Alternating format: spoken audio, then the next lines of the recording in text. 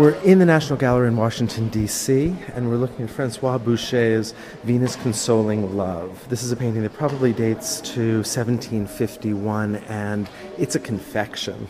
Look at it. It is. We see Venus occupying a diagonal line in the center of the canvas.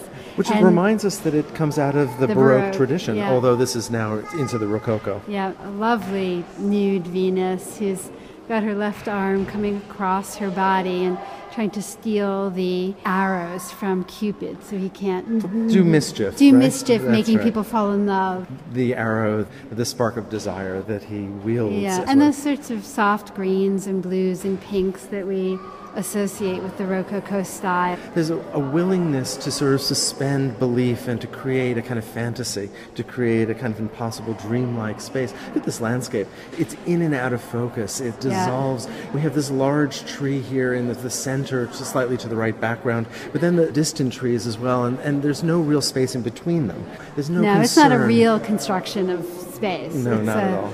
A kind of evoking of nature and landscape. It's meant to be a kind of playful, indulgent expression of wealth and of emotion and of love and desire. And of course this was commissioned by Madame de Pompadour, who was the mistress of the king, and there's even some suggestion that it was possibly her that posed for Venus, although I think she's just a very idealized woman. I think that's probably true, but it speaks, I think, a lot to the interests of the moment. You know, this is a period before the French Revolution when painting was concerned with emotion, was concerned with a kind of indulgence, was concerned with the pleasures of the body.